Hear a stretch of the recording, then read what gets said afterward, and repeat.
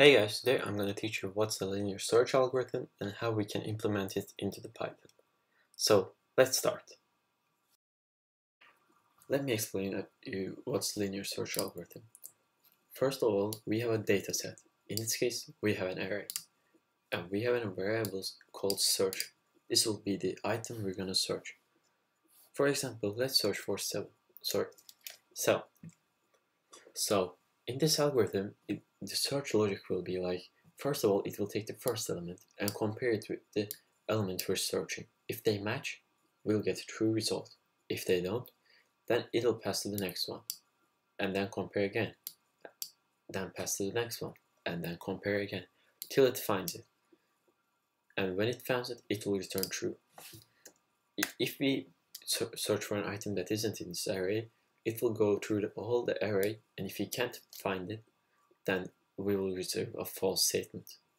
So let's start coding this algorithm. First of all, we're going to create a function saying that linear search, and we're going to need two parameters. Let's call it x and y, or let's call it r and search because it will be much easier to understand it.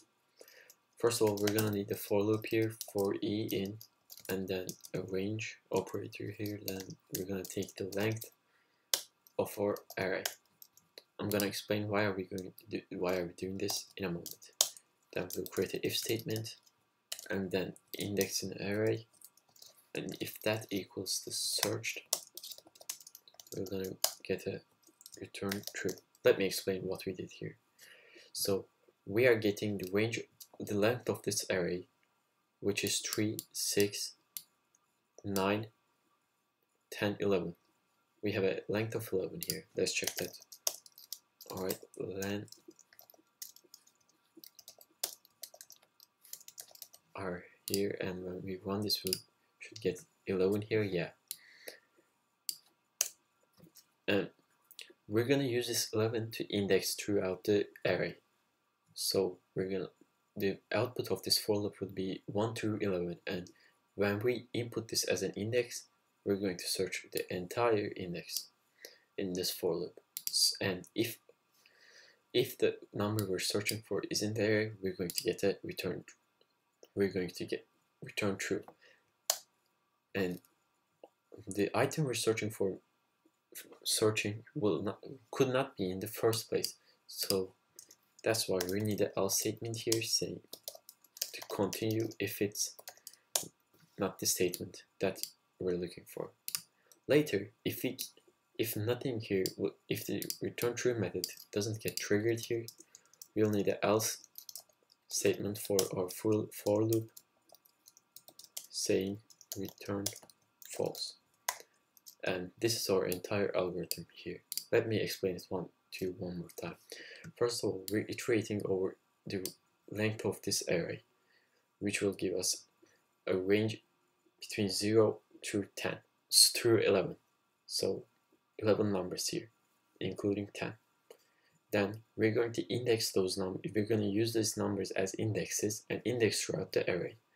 And if any index it matches with the number we're searching for, we'll get a true statement. If it doesn't, we'll continue until it does. And if the for loop ends and still doesn't get a true statement here, we're going to return false. Let's test this out. Let's call our function here, passing parameters array and searched here. And let's search for 7 here. And when we run it, we're going to get true. If you look for 100, we should get false. As you can see, we got a false. If we search for 21, we should get true. Indeed we did. So this is the algorithm here. If you didn't understand anything, make sure to write in comments. I'll try to respond as fast as I can.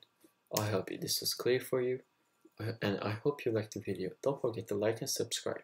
Signing off.